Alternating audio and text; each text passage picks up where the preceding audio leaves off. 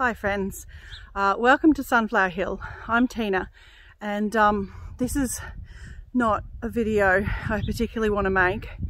I'm doing this because I promised to update some absolutely lovely people on that first video about the goslings.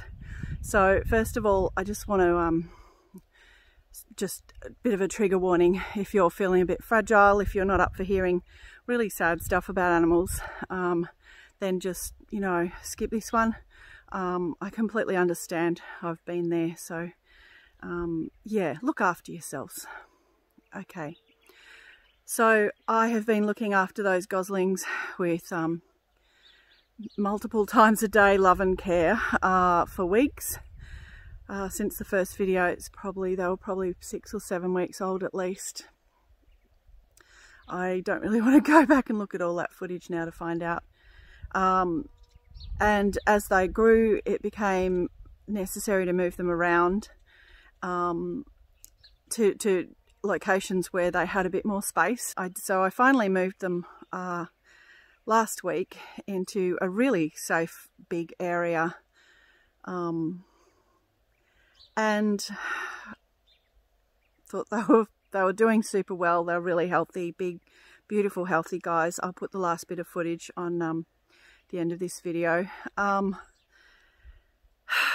then yesterday my daughter went in to feed them and discovered that a fox had got in and killed all of them.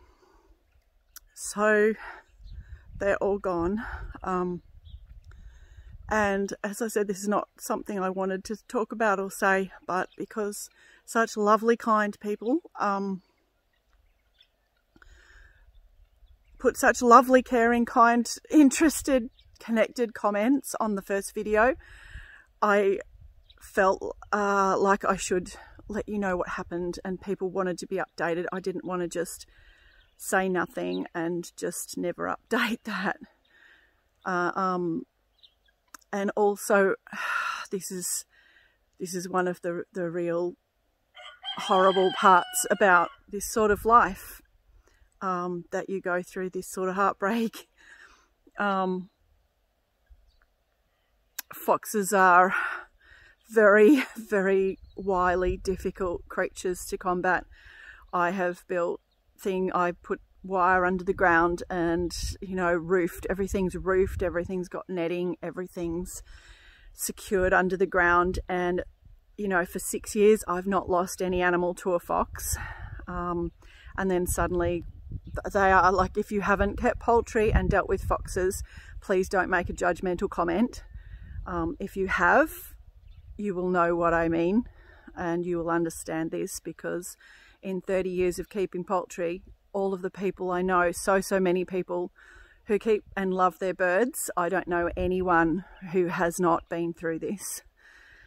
Foxes they climb, they dig, they actually will come night after night and chew away and pull wire apart.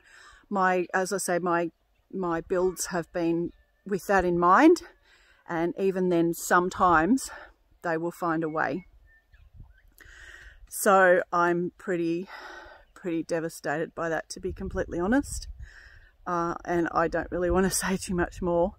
This is just to be respectful of the people who engaged with that first video and wanted updates. I don't want to just not do that. I just felt like that was a bit rude and disrespectful to people who you know, who are probably waiting to see how the little guys went. But, you know, before that they were healthy and thriving, and beautiful little guys who would come up and say hello to me and, you know, engage with me every time I looked after them. So some animals you get more attached to than others when you're on a place like this with a lot of animals. Every animal I have gets 150% of my care.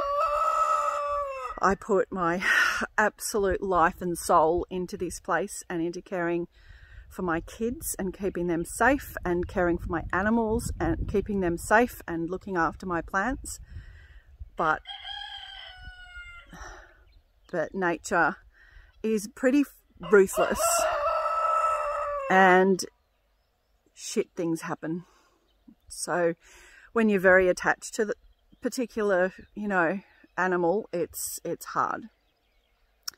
So I'm going to leave it there, except to say that I have dealt with a lot of horrific things in my life. And the one thing that is of any use, I am not of the school of thought that if it doesn't kill you, it makes you stronger. It doesn't. Horrible things are horrible things, and we should have compassion for each other. And the one useful thing to be got from dealing with horrible things is just that kindness and compassion never ever go astray. So yeah, sending all sorts of love and kindness to anybody out there dealing with awful stuff. I know there's a lot worse stuff than this. I've dealt with a lot worse stuff myself. And the kinder we can be to each other, the better. So I'm going to finish this video off with the last bit of footage I took of the little guys the other day. But I also wanted to say that there have been some, you know, some nice things. And the chicken who I gave eggs to when I was doing the goslings, hatched those out, and she has 5 beautiful chicks that are growing up as well. So, and there are other videos coming out that are dealing with nicer things. Anyway, I'm going to say hooroo for now, guys, and I'm not going to do anything with this video except just explain and show you some footage of the babies as they were, and as I would like to remember them. I've got a drake who has been evicted for harassing the heck out of the ducks, the female ducks. He's living in the backyard, but I might put him up here as well. He'll eat the snails too, won't he, buddy? Yeah, he'll eat the snails and you eat the grass. Then we can plant and we'll be fine, won't we? Be great. They're very big now. Hey, you're big guys, aren't you? You're big babies now. You are. You're big babies now. Hello. Hi. You grow very quickly, don't you? Grow very quickly. Very quickly. Alright, keep going with the jobs.